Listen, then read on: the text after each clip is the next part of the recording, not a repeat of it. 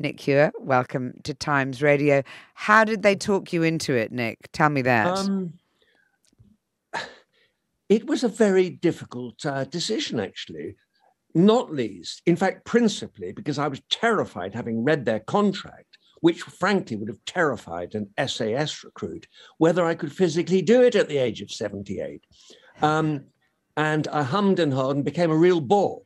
But on the other side, I felt I had something to offer, being a lapsed Catholic with an Anglo-Irish background, whose grandparents, a Presbyterian and a Catholic, married in Belfast in 1912, the year of the Covenant. So I had that sort of background, hinterland of anti-bigotry, if you like. But eventually they said, "Are you in or not?" And I said, "I'm in." And I'm so pleased I was, because I managed it.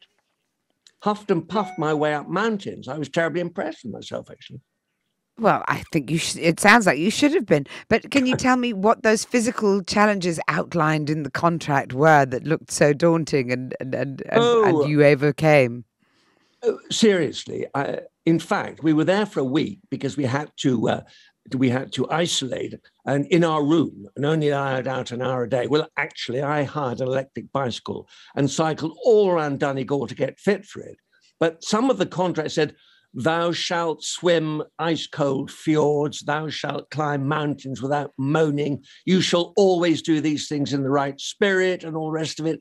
And I really had a fright. Anyway, I'm glad I did it because it was very rewarding. From a religious point of view, yes, but from a cultural and from a landscape, a nature point of view, it was glorious. And what about from a friendship point of view? Because you travelled with a group of fellow pilgrims. How many of them did you know or recognise before you set off on the adventure? And did you make friends? Yes, I did. But to be honest, I didn't really know them. I was 40 years older than most of them.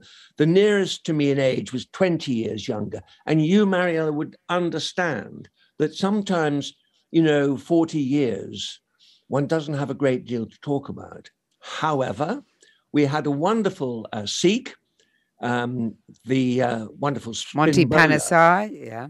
What a lovely chap. What a lovely, open, innocent guy who talked about Sikhism. And in fact, when we got back, he and I trailed off to the Sikh temple in Northampton, which I was very impressed with and liked the generous philosophy of the Sikhs. They have a food bank there. They feed the homeless, as they do in the Strand every night. So Monty and I talk a lot. Who else have we got? Louisa Klein, who is in... it slips my mind. She was in one of the soaps anyway. A Jewish girl, what a fabulous, lovely woman. And only the other day I was with Nazir Shazir, the very dry. Shazia Mirza, the comedian, yes. Sorry, and what was explain to me the point of everyone coming or hailing from a different religious background? I suppose it was for an exchange of views. Not that we were going to come to blows or anything, but actually so that we could learn from each other, because I didn't know anything about Sikhism. I've got a lot of Jewish friends, and we had a pagan by the name of Lawrence Llewellyn-Bohm. He proclaimed himself to be a pagan. And it was just to sort of discuss what our feelings were about faith. Now, I came out of a sort of a Jesuit background. I don't know whether you're familiar with the Jesuits, but I am, and certainly the Jesuits in Ireland, which is where you experienced the full might of their rule. Maybe we can talk about that in a second. Yeah. So, but that was the issue, to talk. See, I came out of a very rigid Catholic background where the concept of belief, right? You can't just sort of say, "Oh, yeah, I believe it." You've actually really got to believe it. And I never have. So I've got a problem. It's a gift. Some people get it, some people don't.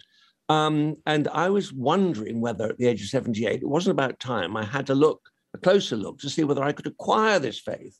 Unfortunately, I didn't. Or anyway, not yet. Although, interestingly, Mara, if you've got a minute, just after Christmas, I was picked as the voice of John 1, the wonderful lesson. In the beginning was the Word. And I was suddenly picked to read it, not only in the Albert Hall in front of 5,000 people, but also in the Guards Chapel and in the chapel at the Tower of London. And for the first time, I began to actually warm to the concept because it's so beautifully written. And I was really very taken with it. So maybe I'm at a staging post.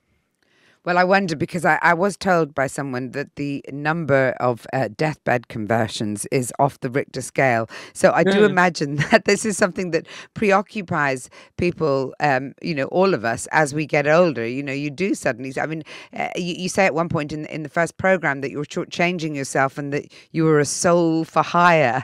What exactly. did you mean by that? Well, I think that, in fact, I know what I meant. I thought to myself, now here's an opportunity to listen to people from different faiths and to find out whether one of them appeals to me. I was rather sad there wasn't a Buddhist there. But I thought, I'm not going to become Jewish. It's just too much to learn, and I haven't got enough time. And also, to a certain extent, the same with Shazia and Muslim, Islam. Sikhism is, of course, quite new, so I thought I'd have a look at that. But I But do you was think, saying to Nick? them, persuade me, sell me something that I can buy into. My soul is available to the best argument. But Nick, is that because you sort of get to a point in life where you think, well, what was it for if there isn't something else?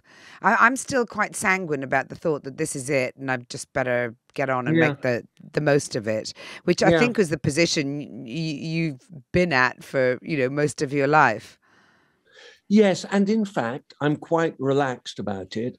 Of course, there are deathbed conversions. We're all known as daylight atheists. As soon at nighttime comes, we all begin to worry. And as Mhm. the plane hurtles downward into the ground, um, one might suddenly reach out to God. But I hope that I'm satisfied that if I've led a reasonable life, then I've done my bit. All right. And I don't expect to find anything in the afterlife. Really? I don't. And Mm, my mm. problem with so many of these religions, particularly sort of Christianity, which only goes back 2,000 years after all, we live in the 21st century where we're discovering all sorts of things. We've got to accept, actually, that the church has got to sort of modernize itself a bit. You can't have Our Lady ascending into heaven like a Jeff Bezos rocket. And the Don't, Immaculate don't you, Conception, these sort of beliefs were fine at a time, but I would struggle with it now, to be honest. Maybe I'm wrong. Maybe I should just, they're called mysteries, you see. That the Catholic Church says, now what we have here is a mystery, and only God knows what it's all about, and you've just got to accept it because it's a mystery. Well, frankly, I'm not happy with that.